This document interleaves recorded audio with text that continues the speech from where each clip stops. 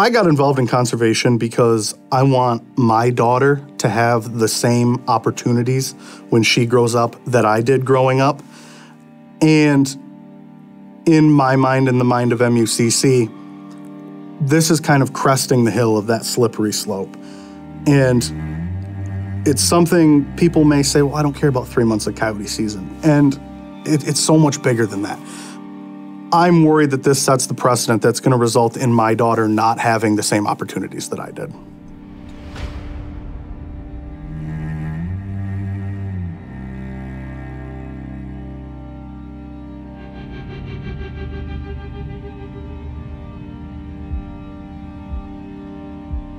Recently in Michigan, the NRC, or the Natural Resources Commission, which is our governing body over our game species, method of take, and bag limits, chose to close the year-round coyote hunting season for 3 months from April 15th to July 15th, citing unsubstantiated social pressure and social perception in their decision-making and limiting the access and opportunity for Michigan hunters to get out in the field and harvest coyotes and manage populations during that time frame. This is way bigger than coyotes for us here in Michigan, because the commission, in taking this action, said that public perception was more important than sound scientific management. They weighed that public perception piece much more strongly. And they didn't even give any evidence about the public perception. They didn't have any data to back that up either.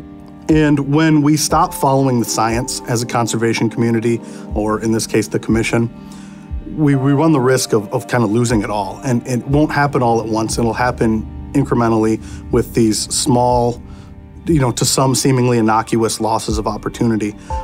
And by the time we realize what's happened, it could all be gone. Anti-hunters view all common methods of bear hunting as objectionable. And how long until we're staring down the barrel of people view bear hunting negatively? There are extremely good reasons why we need to manage bear populations, and we could lose that opportunity if we follow down this philosophy of social perceptions guiding our management decisions. We have to all pay attention, and whether you're a deer guy or whatever else you do, this does affect you, because this is the start down the slippery slope to end up like a Colorado or a California where they've outlawed trapping. They're actively trying to take away all opportunity for outdoors men and women, and we're not going to let that happen here in Michigan. So obviously MUCC disagrees with this change that was just put forward by the Natural Resources Commission. We are actually taking action to file an appeal on that decision. This is going to take time, though. We're now requesting the administrative record of the decision so that we can see basically what went into the Natural Resources Commission decision and also what might not be there. What we took to the commission was a few things. One, you can never kill enough coyotes to have a population level impact. You'd have to kill over 90% of them. It's just not feasible. But you can locally reduce densities during these spring periods. And during these spring periods, removing coyotes from the population results in higher densities of game populations, deer, turkeys, whichever the case may be.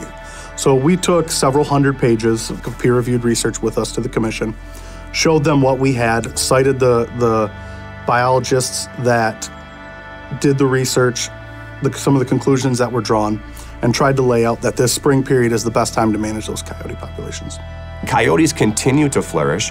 They're in all 82 counties of Michigan. And if we stop for 3 months and give them a break for 3 months, I don't see how we can rationalize the fact that they won't grow or they won't overpopulate when during a year-round season, we still have had no population level effect. We've just been able to manage them locally, but as a species, they are thriving, and we need to make sure that it doesn't affect the other things that we've put value on, our turkeys, our woodcock, our grouse.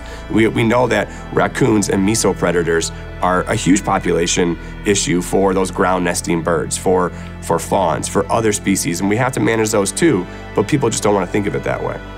The coyote thing is just a microcosm of what's happening. You look at Colorado, who's probably the biggest one going through it right now, as it were, where their seasons, their opportunity are being eroded little by little. And if you followed that back, went upstream from that, you're probably going to find one little crack in the dam that nobody thought of. The worry is that this 3-month coyote closure is that teeny tiny little crack in the dam. It is a foundational issue for our organization, for our outdoor heritage.